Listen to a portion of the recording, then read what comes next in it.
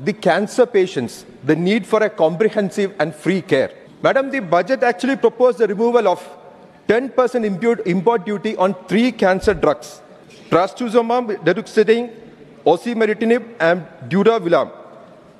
All these 3 medicines, interestingly, madam, are produced by one manufacturer, AstraZeneca. Now, madam, will the reduction of duty cut, will bring any relief as mentioned in Finance Minister's speech? I quote her budget speech: "To provide relief to cancer patients, I propose to fully exempt 3 more medicines from customs duties," unquote. Now, madam, one of these medicines, osimertinib, is sold at 1.5 lakhs per 10 tablets, and patients need 1 tablet per day. Patient is to take 1 tablet a day and continue until disease recurrence or unacceptable toxicity. Now, for 3 years, ma'am. The second medicine, it per vial costs around 1.6 lakhs, as a patient needs, just 30 seconds, ma'am, needs it once in every 3 weeks. The third medicine is around 1.5 lakhs per vial.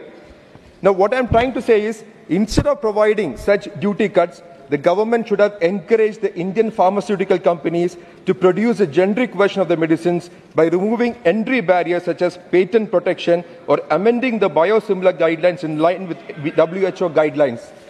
I urge the Finance Minister to take up these proposals. Thank you. Sir, finally, there has been this point about this cancer medicine, about which, of course, even the first speaker, Vivek ji, mentioned.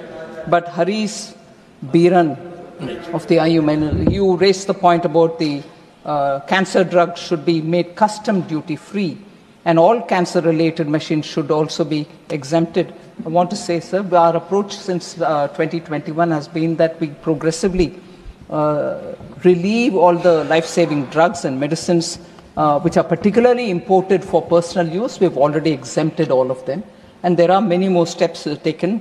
That particular name, I remember, Zolzengma and Viltipso, have been the spinal muscular atrophy, about which Honorable Member Vivek Tanka spoke, have all been now removed from the burden of customs duties.